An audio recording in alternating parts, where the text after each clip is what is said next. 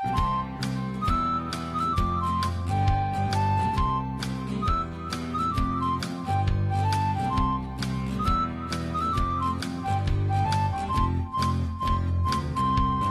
the Andy Griffith Show, Facts and Trivia, with your host, Bob Snap.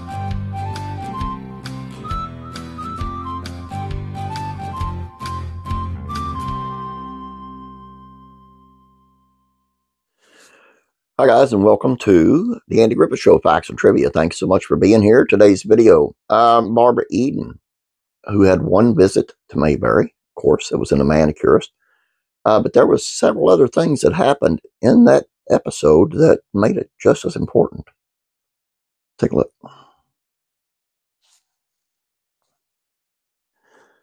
Dick Elliott portrayed a mayor so often on screen that actor probably received write-in votes in real elections. Born in 1886, the rotund, reedy-voiced performer had the perfect traits for playing small-town bigwigs. He first played a fictional mayor in The Worst Woman in Paris in 1933.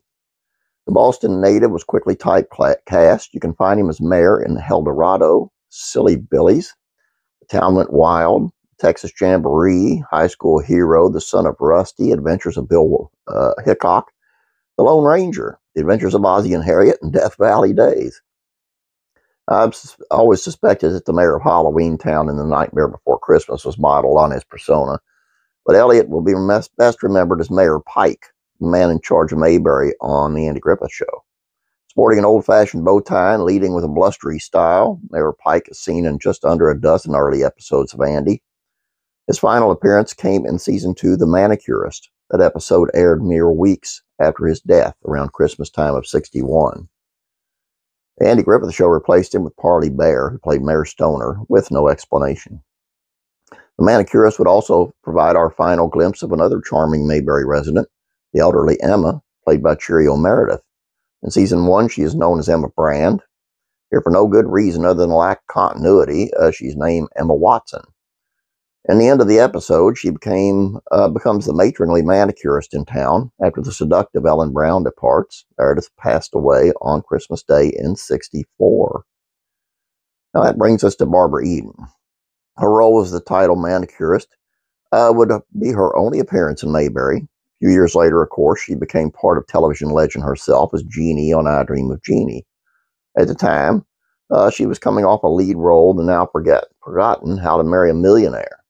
Now wait, there's one more thing about the manicurist, and that would be one of her male customers. Well, male customer, literally. The Mayberry man you see getting his nails done right here is none other than Colin Mayle, the announcer heard in the opening credits. Yep, his is the voice you hear saying Andy Griffith Show at the start of every episode. He has a small speaking role as a game warden in the '64 episode Andy and Helen Have Their Day, but this is the first time we see his face in Mayberry. So you never really know what first and last have happened in certain episodes, and this one had a lot of them, man. And just so sad to see Mayor Pike go, because I loved Mayor Pike. I liked him. I liked Stoner. I'm one of the rare ones who liked Stoner. I thought he played a really good drunk, by the way.